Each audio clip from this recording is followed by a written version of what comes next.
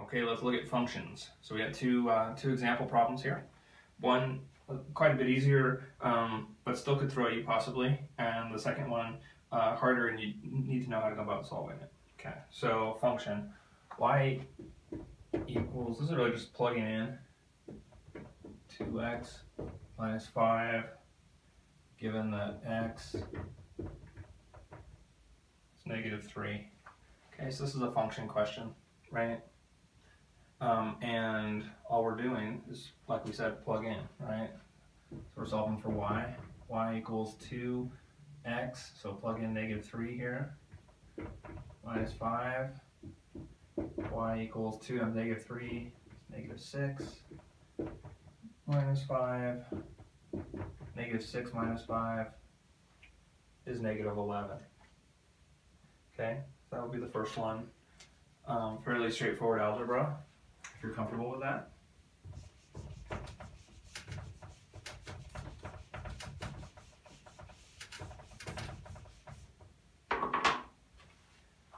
Okay, the second one is harder. Okay, so the main would be like all possible values of x. That's what they're asking you. Okay, so you have something like this. X divided by x squared plus 6x plus 9. Okay.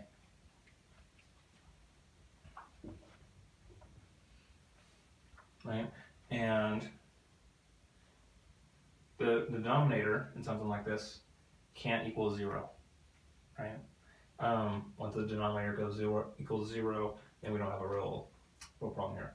So what we need to do is be able to factor this, right? And so that's in the quadratic equations video.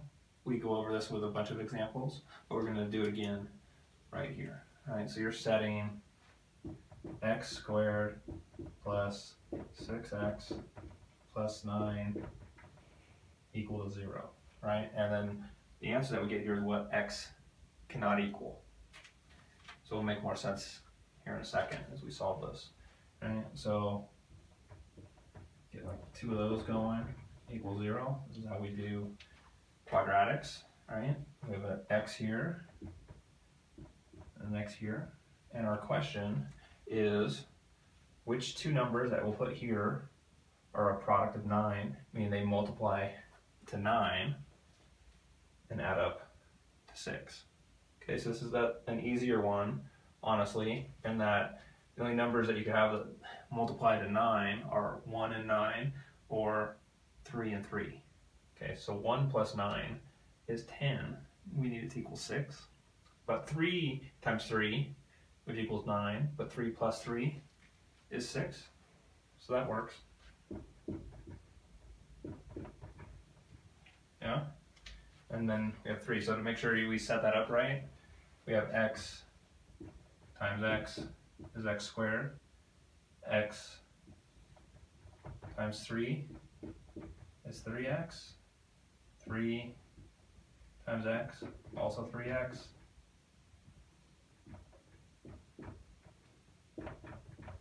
3 times 3 is 9. Okay, so there's our formula, and then we have x squared plus 3x plus 3x is 6x plus,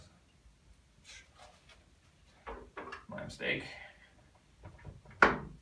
plus 9 equals 0. Okay, so we set it up right.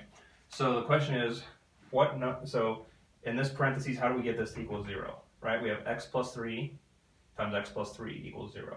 Right, x equals negative 3, then negative 3 plus 3 would be 0, and then whatever was over here wouldn't matter, the answer will equal 0. Same's true over here, right? And so basically what we have here is x equals negative 3.